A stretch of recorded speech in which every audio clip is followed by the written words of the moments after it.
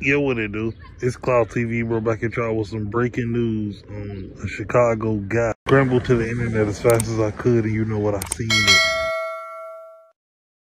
Yo, what it do? It's Cloud TV, bro. Back at y'all with some breaking, crazy, heinous news on a Chicago king that goes by the name of Chief Keef Sosa. A lot of people been tagging me like, yo, Cloud, have you seen what Chief Keef almost has done? I didn't. I scrambled to the internet as fast as I could, and you know what I seen it. It looks like Chief Keef Sosa has almost knocked some sense into his homeboy. He almost beat up his homeboy very badly. Chief Keef was showing off his brand new Trackhawk, and inside this Trackhawk lights and the front headlights, these lights had kind of like rainbow lights.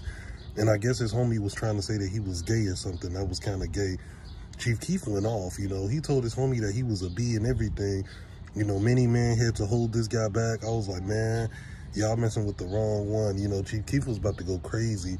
He was saying they was some type of metallic or some type of lights. He was saying the colors of them, but his homie wasn't trying to hear that. His homie was just trying to get a good laugh out of the other guys. And Chief Keef wasn't going. He was about to beat the crap out of this guy.